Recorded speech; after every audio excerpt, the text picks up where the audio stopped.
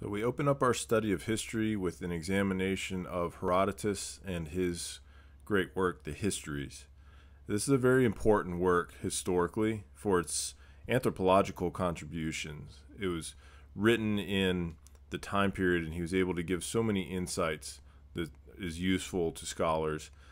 And this is a text that would have been really known and studied by learned men from the past, going all the way back to the classical times in ancient Greece and Rome.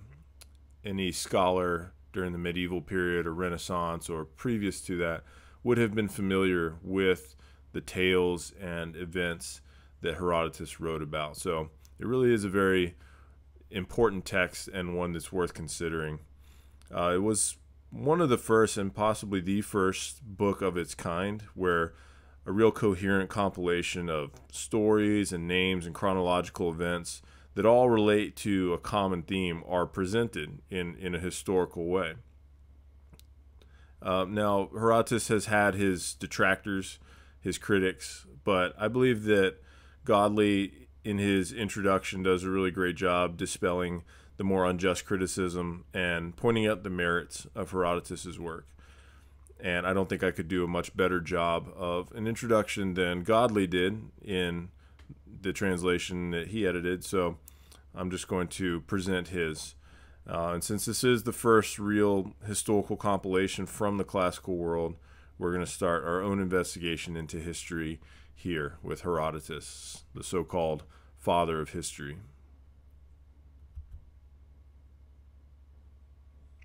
It's impossible to give certain and undisputed dates for the lifetime of Herodotus, but if we are to believe Aulus Gellius, he was born in 484 BC, and the internal evidence of his history proves that he was alive during some part of the Peloponnesian War, as he alludes to incidents which occurred in its earlier years. He may therefore be safely said to have been a contemporary of the two great wars which respectively founded and ended the brief and brilliant preeminence of Athens and Hellas. He belongs in the fullest sense to the great period of Greek history. Now, when he says Hellas throughout here, keep in mind that is a name for Greece. Greece was not a country the way it is nowadays. It was a collection of city-states that were all loosely united in a common language and somewhat similar ancestry. And the whole mainland collectively was called Hellas. Herodotus was, it is agreed on all hands, a native of Halicarnassus in Caria, and if his birth fell in 484, he was born a subject of the great king. That would be Xerxes I. His early life was spent apparently in his native town, or possibly in the island of Samos, of which he shows an intimate knowledge. Tradition asserts that after a visit to Samos, he, quote, returned to Halicarnassus and expelled the tyrant, end quote. But when later he saw himself disliked by his countrymen, he went as a volunteer to Thurium when it was being colonized by the Athenians. There he died and lies buried in the marketplace, end quote. This is supported by good evidence, and there seems to be no reason for doubting it. It is also stated that he visited Athens and there recited some part of his history. This may have happened, as alleged, about the year 445. It is evident from his constant allusions to Athens that he knew it well and must have lived there. So much may be reasonably taken as certain. Beyond it we know very little. There is a large field for conjecture, and scholars have not hesitated to expatiate on it. If you're not familiar with that word, expatiate means to talk about something at great length. If Herodotus was banished from Halicarnassus for political reasons, it is probable that he was a man of some standing in his birthplace. The unquestioned fact that he traveled far makes it likely that he was well-to-do. But his history, full as it is to the brim of evidence of travel, is never, except in an occasional phrase, I have myself seen, and the like, autobiographical, and we know nothing from any actual statement of the historian's own of the date of his various visits to the countries which he describes. Probably they were spread over a considerable part of his life. All that can be said is that he must have visited Egypt after 460 BC, and may have been there before that date in Scythia. Nothing else can be asserted. We only know that at some time or other Herodotus traveled not only in Greece and the Aegean, of which he obviously has personal knowledge, but also in a large part of what we call the Near East. He saw with his own eyes much of Asia Minor, Egypt, as far south as Aswan, Cyrene and the country around it, Syria and eastern land, perhaps as far as Mesopotamia, and the northern coast of the Black Sea.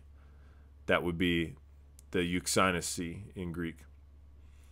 Within these limits, polon, anthropon, iden, astea, kai, noon, egno. That he's quoting there from Homer's Odyssey. That means he saw the cities of many men and learned their minds. Speaking of Odysseus, but applying it here to Herodotus. But as the dates of his travels are unknown, so is their intention. Did he travel to collect materials for his history, its scheme already being formed? Or was that history the outcome of the traveler's experiences? We only know that Herodotus' wanderings and the 9 books of his narrative are mutually interwoven. His professed object is, as he states it in the first sentence of his first book, to write the history of the Greco-Persian War. But in order to do this, he must first describe the rise of the Persian Empire, to which the chapters on Lydia and the story of Croesus are introductory. When he comes in due time to relate the Persian invasion of Egypt, this is a cue for a description and history of the Nile Valley, occupying the whole of the second book, and the story of Darius' subsequent expedition against Scythia leads naturally to a long digression on the geography and customs of that country. The narrative in the later books, dealing with the actual Persian invasion of Greece, is naturally less broken, but till then at least it is interrupted by constant episodes and digression, here a chapter, there a whole book. It is the historian's practice, as he himself says, to introduce prosthekas, additions, whenever anything even remotely connected with the matter in hand occurs to him as likely to interest the reader. The net result is really a history of the Near East, and a good deal besides, a summary of popular knowledge or belief respecting recent events, and the world as known more or less to the Greeks, which eventually, after branching out into countless digressions and divagations, centers in the crowning narrative of Marathon, Thermopylae, Salamis, Plataea. Tortuously, but never tediously, Herodotus' history moves to this goal. For all his discursiveness, he does not lack unity. He is the first, it has been said, to construct a long and elaborate narrative in which many parts are combined in due subordination and arrangement to make one great whole. So keep in mind when we're working through this book that there is a unifying purpose to this, and Herodotus is going to be setting the context for the war, the conflict, the situation between Persia and Greece. And in order to do that, he's telling about all these different people and tribes and nations and customs, all that stuff that's going to provide insight into the reasoning and the context for what he's writing about. That a narrative so comprehensive in its nature, dealing with so great a variety of subjects and drawn from sources so miscellaneous, should contain much which cannot be regarded as serious history is only to be expected. It is impossible to generalize where popular belief and ascertained fact, hearsay, and ocular evidence are blended. The historical value of the matter found in Herodotus' work varies not merely from volume to volume or from book to book, but from paragraph to paragraph, from sentence to sentence, from line to line. Every separate story, every individual statement is to be tried on its own merits. Many critics have not taken the trouble to exercise this discrimination. It was for a long time the fashion to dismiss the father of history as a garrulous raconteur, hoping to deceive his readers as easily as he himself was deceived by his informants. This parcel of lies type of criticism may now, fortunately, be considered extinct. So in other words, for a long period of time in the modern era, and even in some venues going back into the classical times, it was rather fashionable to criticize Herodotus as being unscientific and rambling and credulous. He would believe anything. He told wild stories. But as we'll see, that was part of his method. He was a storyteller, and in many cases, he actually was very exemplary for his objectivity. He simply told the stories that he was told, and very often leaves them without judgment. It should be now, says Dr. Macon, universally recognized that the most stringent application of historical and critical methods to the text of Herodotus leaves the work irremovably and irreplaceably at the head of European prose literature, whether in its scientific or in its artistic character. He has been blamed for a garrulity, which gives currency to much which is alleged to be beneath the dignity of history. Garrulity means basically to be excessively talkative, especially talking about trivial matters. But most scholars must now agree that even from the historical standpoint, the world would have lost much of infinite value had Herodotus been more reticent. His garrulity is often proved to point the way to right conclusions. Obviously, the condition of human beliefs and opinions falls within the field of history. Where Herodotus plainly and demonstrably errs, he is often of supreme interest as indicating contemporary thought, which he not only summarizes but criticizes as well. So in other words, Herodotus, as a man of his time, by telling us just sort of unremarkable beliefs, gives us insight into what was commonly believed at that time.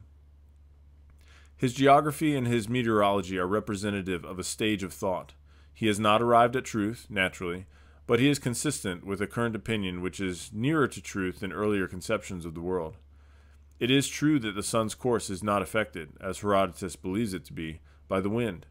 It is also true that the Danube does not rise in the Pyrenees, and that the course of the Upper Nile is not from west to east. But no one in his time knew better. He reflects and discusses contemporary opinion. He rejects earlier and more primitive ideas. It may be counted to him for righteousness that if he knows much less than Strabo, at least he knows a great deal more than Homer. Always and everywhere Herodotus gives us the best that is accessible to him, and it is one of his great merits as a historian that he does not give it uncritically. Scanty justice, till lately, has been done him in this matter. In reality, his manner of retelling what has been told to him shows anything but credulity. Definite acceptance is much rarer than plain expression of disbelief in what he has heard. Quote, "They say, but I do not believe it," unquote, is a very frequent introduction. This attitude is shown by the grammatical construction of the narrative, a construction which translation cannot always reproduce without awkwardness and which is sometimes therefore overlooked altogether. The fact remains that much of the story is cast in the mold of reported speech, showing that the writer is not stating that so-and-so is a fact, but only that it has been told to him, and the oratio obliqua is maintained throughout the narrative. Herodotus deliberately professes that this is his method. Quote, "I know not what the truth may be, I tell the tale 'twas told to me." End quote. In view of these plain statements, to attack Herodotus for foolish credulity is nothing less than disingenuous. Some harm, moreover, has been done to Herodotus' reputation by the tendency of modern languages to alter the meaning of derived words. Herodotus repeats muthoi.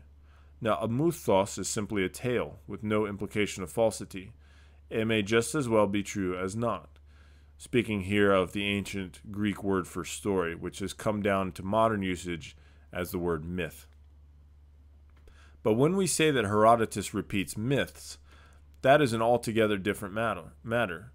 Myth and mythical carry the implication of falsehood, and Herodotus is branded as a dupe or a liar who cannot be taken seriously as an authority for everything. So, as part of his history, Herodotus is passing on myth, which in his day meant story, but when we hear the word myth in the modern age, we tend to think of something that's made up or false, or at the very least, an analogy or an allegory. But Herodotus is simply a storyteller. Herodotus' reputation for untrustworthiness arises, in fact, from his professed method of giving a hearing to every opinion. This has been of great service to those who early and late have accused him of deliberate and perhaps interested falsification of historical fact. These attacks began with Plutarch. They have been more than once renewed in modern times by critics desirous of a name for originality and independence. None of them can be regarded as of any serious importance. They leave Herodotus' credit untouched for the simple reason that they are hardly ever based on solid evidence. Plutarch's treatise on Herodotus' malignity only establishes his own. Modern critics who maintain that Herodotus' praise and blame is unjustly distributed have seldom any witness to appeal to save the historian himself, and failing necessary support ab extra, they can only assert the a priori improbability that an historian who is inaccurate in one narrative should be accurate in another. It is quite possible that the heroes of the history were not heroic, and the villains not so villainous as the historian paints them. But we have no evidence as to the private life of Cyrus or Cambyses beyond what the historian himself has given us, nor is there any justification for depreciating the services of Athens to Greece because the eulogists of Athens happen to believe that the Danube rises in the Pyrenees and that the sun's course is affected by the wind. It cannot be denied that Herodotus invites criticism. Plainly enough, a great deal of the evidence on which he relies must be more substantial than simple hearsay. He has undoubtedly learnt much from documents engraved or written. To take one instance, the long and detailed catalogue of nations included in the Persian Empire and the amounts of tribute paid by each must rest on some documentary authority. But he will not support his credit by producing his proofs. At least, he does so seldom. For the most part, his fonts are included under what he has heard. He may have seen this, he may have read that, but it is all set down as hearsay, and no more. There could be no better way of opening the door to suspicious critics. So I pause here to point out that this Herodotus is writing before the time when history and scientific methodology was formalized.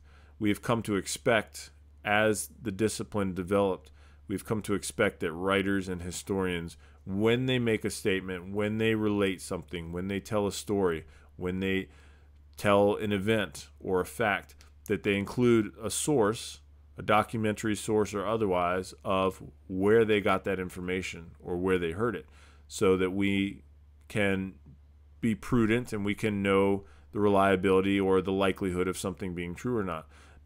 Herodotus is writing before that, and so he's not bound by these conventions of documentary evidence. So much of what he says is admittedly hearsay. But keep in mind, he's the first guy to write a book of this sort. So obviously there are many suspicious critics because he doesn't often provide sources for what he's saying, but that might be an unjust criticism, as Godley is pointing out here. Further, some of the qualities which constitute the charm of his narrative make him suspect to those who ask only from history that it should be a plain statement of what did actually happen. Herodotus is preeminently biographical. Personal passion and desire is the guiding motive of events. They are attributed to individual action more than to the force of circumstance. Debatable situations are described in terms of an actual debate between named champions of this or that policy, as in Euripides, nay, as even in the comparatively matter-of-fact narrative of Thucydides. Nor is it only the human individual will which decides. It is the superhuman above all. To the fortunes of individuals and communities are presented to us as they appear to a Greek who sees in human life a sphere for the realization of divine judgments. To theon is always working. To theon is the Greek expression meaning roughly divine providence. To theon is always working, whether as nemesis to balance good and evil fortune and correct overweening pride and excessive prosperity by corresponding calamity, or as eternal justice to punish actual wrongdoing. Such beliefs, common to all ages, find a special prominence in the history of Herodotus, as they do in Greek tragedy. The stories of Croesus, Polycrates, Cambyses, the fall of Troy, all are illustrations of a divine ordering of human affairs. Indeed, the central subject of the story, the debacle of the vast Persian expedition against Hellas, exemplifies the maxim, I'm going to skip the Greek and just read the English. Insolence, once vainly stuffed with wealth that is not proper good for it, when it has scaled the topmost ramparts, is hurled to a dire doom. And he's quoting there from Sophocles, Oedipus Tyrannus. History thus written is a means to moral edification, and Herodotus may not be above the suspicion of twisting the record of events so as to inculcate a moral lesson. Such predispositions make history more dramatic and more interesting, but those may be excused who hold that they mitigate against strict accuracy. So part of Herodotus's intent here is to present some moral commentary and present stories which teach a moral lesson about the nature of life on Earth and how it ends up leading to global events such as the war between Persia and Greece. So keep an eye on that when we're reading, especially when there are these long narratives between people, which you wonder, I wonder how he got that speech or where did he hear that. he might be actually putting those words in their mouth to give a moral lesson, to teach a moral lesson to the reader.